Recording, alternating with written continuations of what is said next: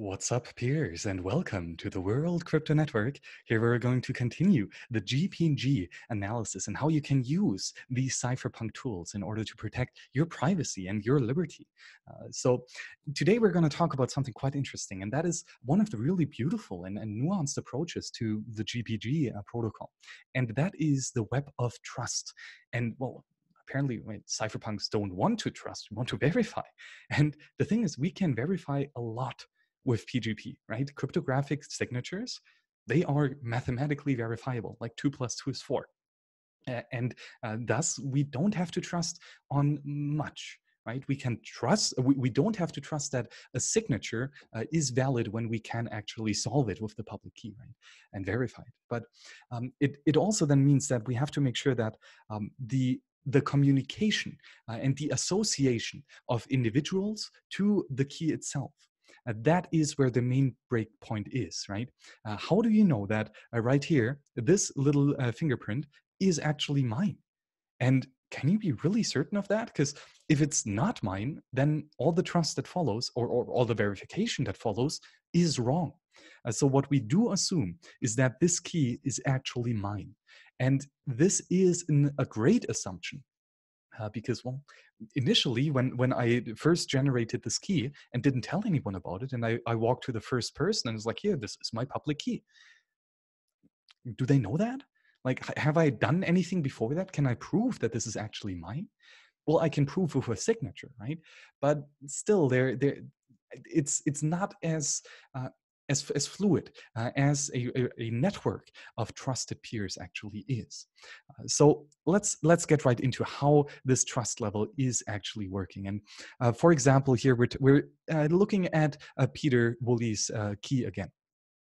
So we can actually see who has claimed that this key ID, this key ID corresponding to this key fingerprint actually corresponds to Peter Woolley. So all these individuals here who have, with their master GPG certification keys, have signed their this public key.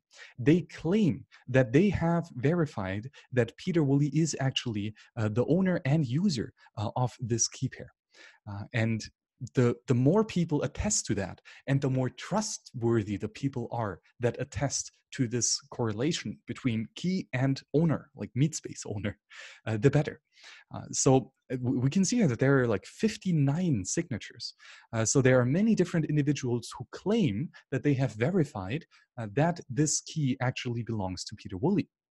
And I don't know many of them. Like, for example, here, this key right here. I have no clue who owns this. I just know the fingerprint, and I know the date when it was created, right? Because that's actually in the fingerprint itself. But I do not know who controls this key, and thus I cannot really do anything with, right? If I don't know who has signed, then I don't know if it is trustworthy or if it just was a troll signing it with a sock puppet key.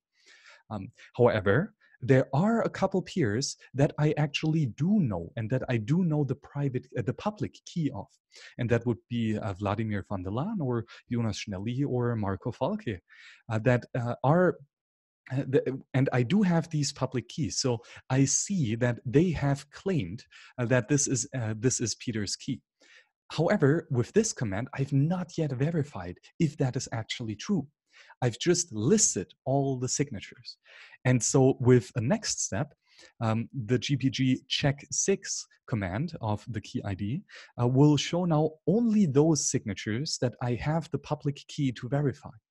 So this means that I can check the signature of Vladimir. And I will see that it is valid here with the little exclamation point here next to the signature. Or I can see or verify with Jonas Schnelli's public key if the signature is correct. Yes, it is. I can also do the same for Marco Falke's key. Yes, it is. And of course, I do have Peter Woolley's public key himself. And thus I can here I can here claim that Peter Woolley also has correctly verified that this, or signed that this is actually his key.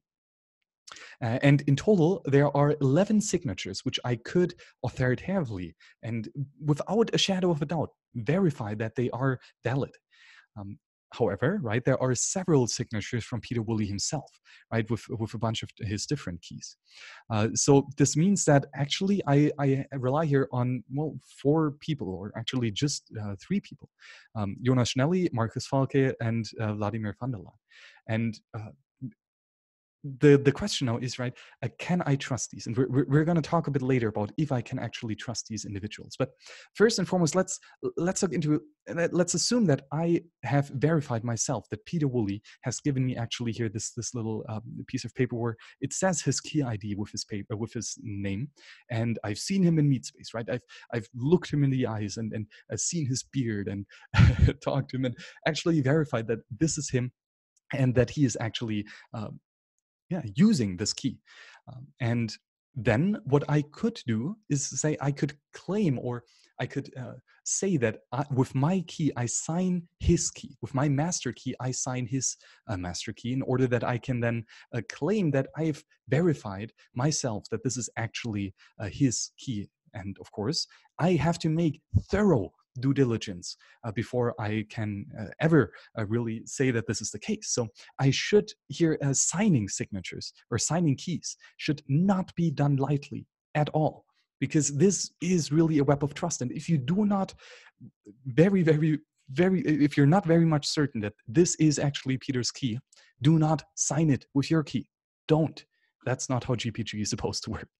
But then when we do sign this, then we can see here the entire key ring. So right, that's his public master key, and then the sub keys with some revoked keys as well. And as I said earlier, when we sign a key, we don't just sign the master key or just sign one sub key. We actually sign the entire key ring and all the user identities that are corresponding to these, right? This again, are you really certain that you want to, or that you have verified that all of these belong to Peter? Well, if yes, then we'll type in yes. And then though, are you really certain? Okay. So again, because this is of utmost importance that you are certain and that you're not fooling around here. Okay. This is a very critical part to the GPG infrastructure, and don't mess it up here.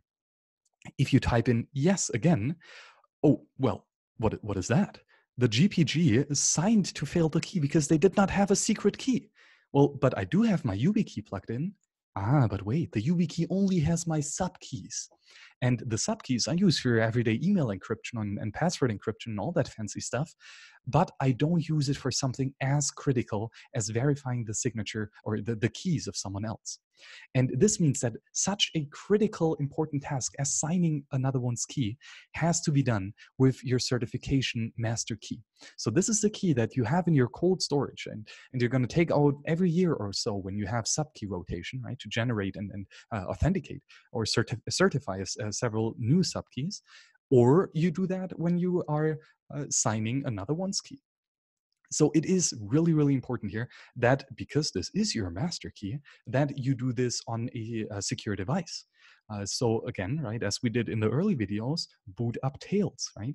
Cut out all the Bluetooth and Wi-Fi stuff, and then only get your backup USB stick and encrypt it on the Tails ecosystem, and only then, right, set up the GNU system and everything, and then sign with the key. So right now, this is a hot laptop. It's connected to the internet, has probably a bunch of malware on there, not Tails, just Ubuntu. And thus, it's not as secure that I want to put my precious master key on this hardware device. So I'm not going to show you exactly how it would work or how it looks in real life, but it's really important to take good care of this, especially because you are taking out your master key out of cold storage, and that is always critical. So always be careful when you're doing this. Okay, yeah, and here, of course, because I don't have my master key here, nothing has changed.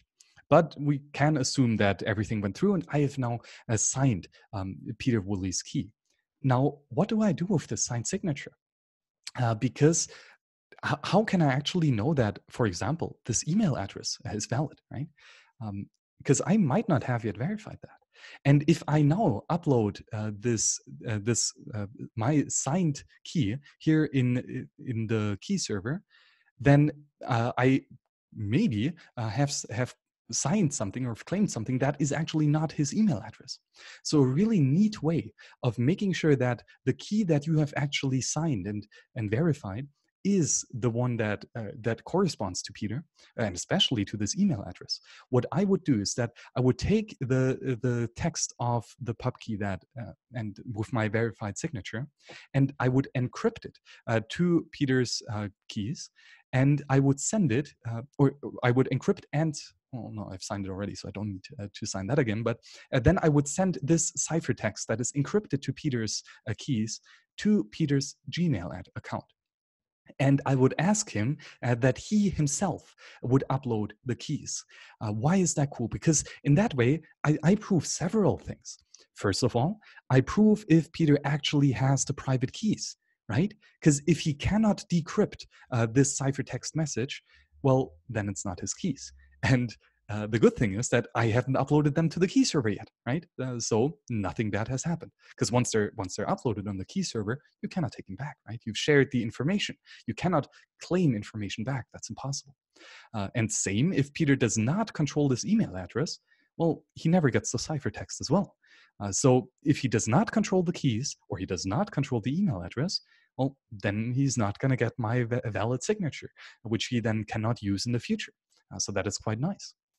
And what we prove further is when we ask Peter himself to upload this signed key, well, then we know that he actually wants this information to be public. Because it might be that Peter does not want to publicize his web of trust to the entire network, right? It might be a pseudonymous GPG account that he actually does not want to be publicly known, for example. Then he himself would not publicize it, right? So this is always tricky, and always make sure that your counterparty here is consenting to the public keys being uploaded to the server. And although this is a standard GPG setup, it might be in some cases not really necessary or not really wanted.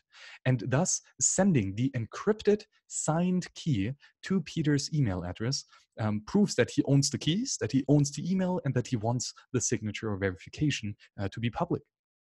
So that is awesome, right? And again, this is really, really critical. So don't mess it up. Because again, now building, how can we build out of these signatures actually a web of trust? And that really, really is awesome. So first, we want to edit the key of Peter, right? So we're going to edit here, we're going to open the GPG terminal, and we can see, okay, this is his key, right? And these are his subkeys and everything fine. And now we type in the command trust. And we can now here choose 5 different trust levels that apply, again, to his entire keyring. So not just to the master key, but to his entire keyring and all his user identities. And so what exactly does this trust level say? Well, it's important to realize that with the trust level, we are no longer handling any cryptographic stuff. So we're not signing keys, we're not verifying keys or encrypting things. This is no cryptographical stuff, the trust level itself. But what we are claiming here, or what we are setting here, is how much do we trust Peter to verify the keys of others, right? So, for example, we know that Vladimir van der Laan has signed Peter's key, right? And we've verified the signatures. But do we trust Vladimir? Like, is he actually a good guy who knows how GPG works and who knows how to do this securely and based on best practices? Well, he is a pretty decent cypherpunk. He's written a line of code or two and checked probably every single line in Bitcoin Core.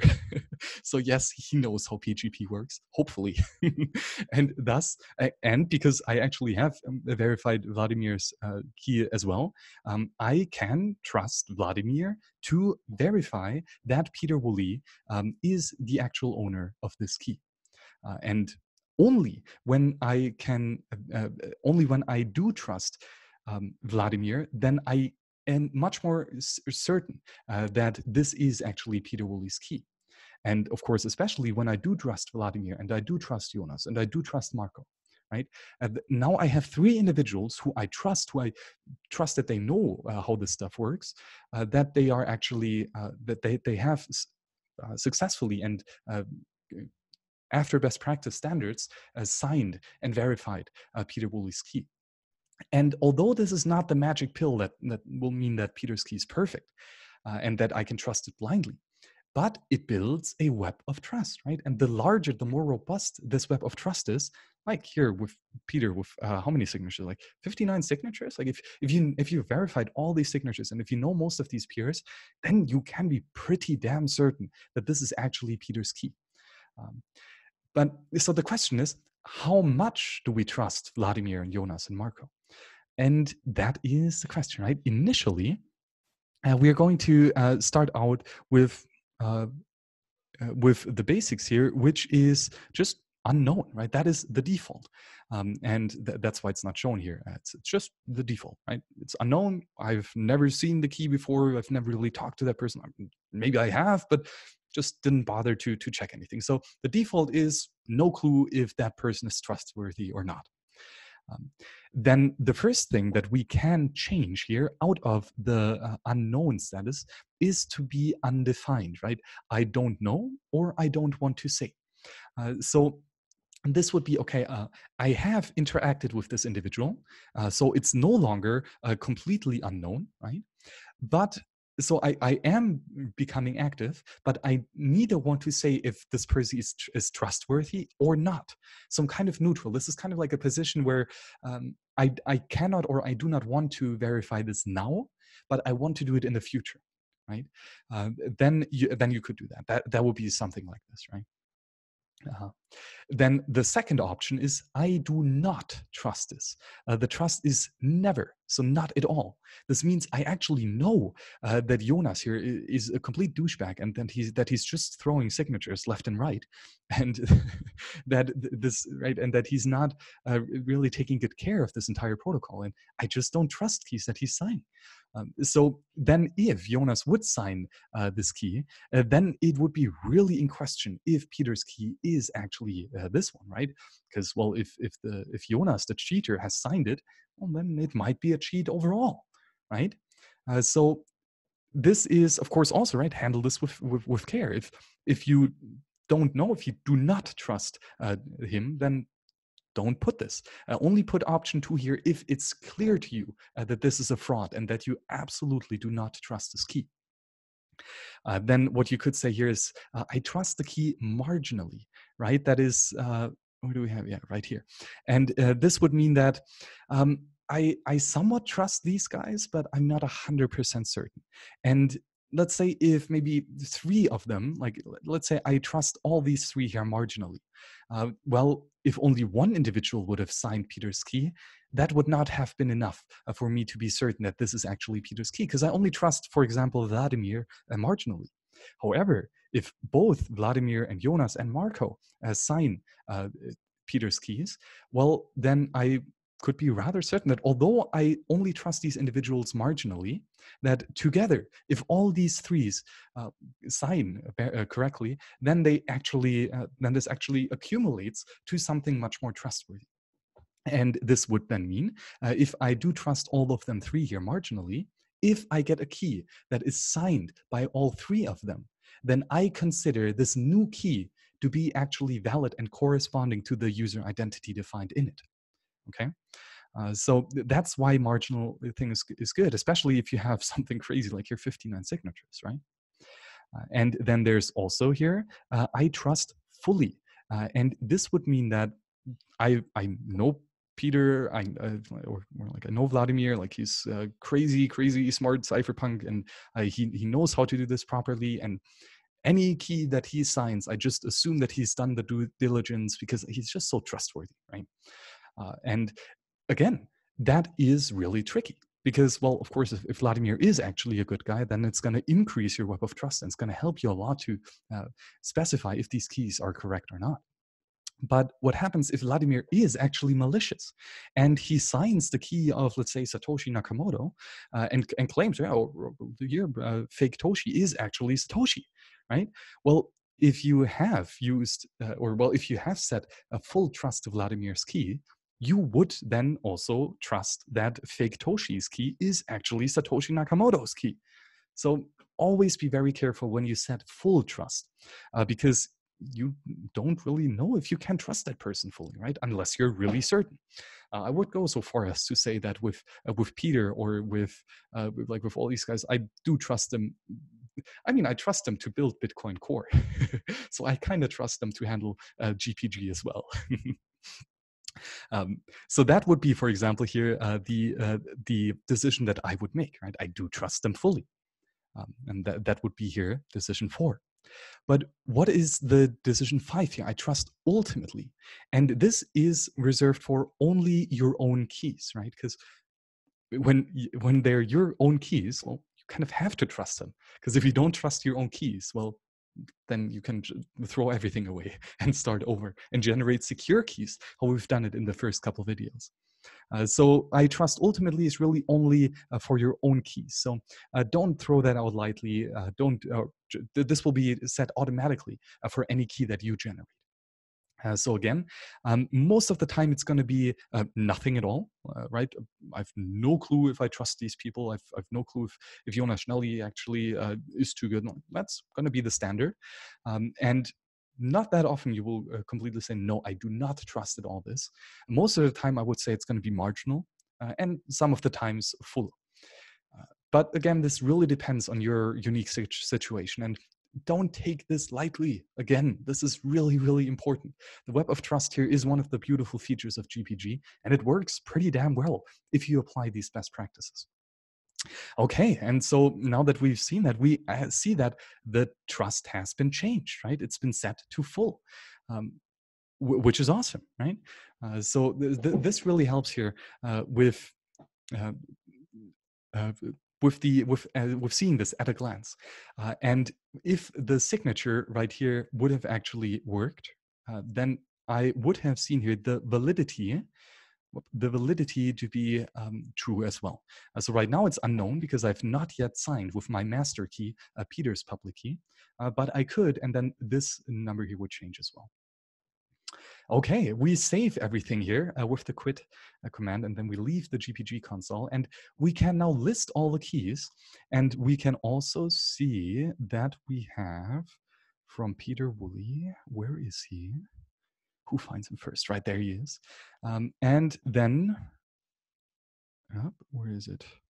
Unknown. Okay, well, we can check it here in the GNU Privacy Assistance as well. And here, refreshing this, we can see, yeah, okay, the trust here is actually full. So that is quite nice to have that. And then, for example, if I also trust Vladimir, then I could here set owner trust. Again, unknown, never, marginal, full, ultimate. Oh, I do trust Vladimir actually quite a lot, because again, like he's checked literally every single line of code running on your node. So if you don't trust him, well, it's pretty tough. And again, I've also met Vladimir in person, right? And I've checked his key ID actually. So this is something that I can trust here. I've not yet signed his key, but I do trust that he knows how PGP works. And that, I think, covers everything. This is the entire, the entire endeavor of how you can build your web of trust. So maybe to recap everything here. So the main issue is that we do not know if this public key actually corresponds to Peter Woolley, like the meat space, real Peter Woolley. And what we can do, though, is we can sign with our master certification key, we can sign his public key. And then we can claim that we have verified that this public key is actually Peter's. And of course, we verify this with our own reputation. So if you mess up, people are going to know. So take care again here. And the cool thing is that when, for example, like here, Peter, he has amassed many, many different signatures, like 59 of them. And this means that we know that several different individuals claim that they have verified that this key is actually Peter's. But well, we do not know if they have actually verified it or if we can trust that they have verified it correctly. So just the signatures and the verification of these signatures is not going to be enough. We also have to have a trust level on how much do we trust the individual behind a known public key to verify the validity and the correspondence of a public key of another. So the standard would just be nothing, and you can put it, I don't know, or I don't care, or I explicitly do not trust any key that has been signed by this quote-unquote malicious actor. Or would be I trust marginally. This means if several of these marginal trustees have signed a key, then I assume it is valid, or well, it is corresponding to the identity. And if I trust it fully, that means that I actually have in meat space, like touch the face of Peter Woolley and know that it's not just a hologram or something, then yes, I can trust this key fully. But the ultimate trust is reserved for my own keys because, well, they're mine. So I kind of have to trust them. Piers, I hope I conveyed this. And again, take good care with this. Don't lightly sign any random keys, and don't just broadcast the keys that you have signed without verifying yourself that they are actually correct. So when you yourself sign someone else's public key with your own master key, make sure it's on secure hardware. And when you have signed it, then encrypt this signed public key with the public key of this individual, and then send it to his email address defined in the user ID. And this way, you can prove if the key is actually controlled by this individual, if the email address is controlled by this individual, and you can ask him to himself upload this to a key server, thus proving that he actually wants this signature to be public.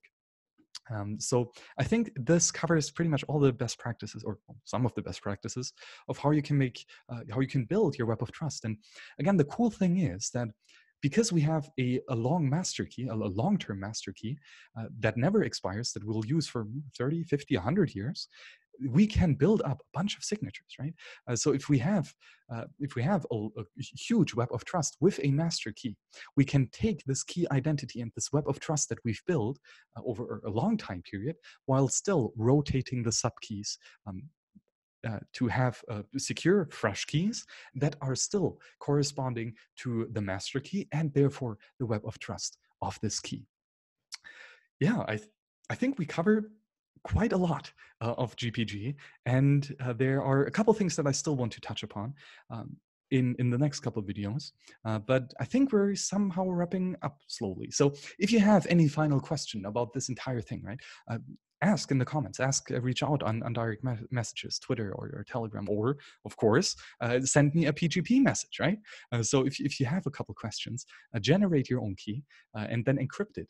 Or, well, no, you actually don't even have to generate your own key. You could just encrypt a message with my public key. That's rather easy. And then you can send me your question and I can, well, then over clear text, because I don't have your public key, because we have some troubles, but I could still then answer your question. So yeah, if you have any questions, please reach out and apply this knowledge. Please use these tools, use these technologies to defend your liberties, because well, also privacy likes company. So if I'm the only one using GPG, then it's not fun at all. There is a network effect. And although you are using GPG already every single day, you are not using it with your own keys, and you're not in full control over this protocol. And with this setup that I've explained here over the last couple of videos, you are in full control of your keys. And that is awesome. That's exactly how it should be. So Piers, take good care, encrypt your backups, encrypt your passwords, and don't set the trust of someone else to something that you, or to a level that is not accurate. And especially don't sign someone else's key if you yourself are not absolutely certain that the key actually corresponds to the identity. Piers, thank you very much for joining me here again on the World Crypto Network, and see you on the next show. Bye-bye.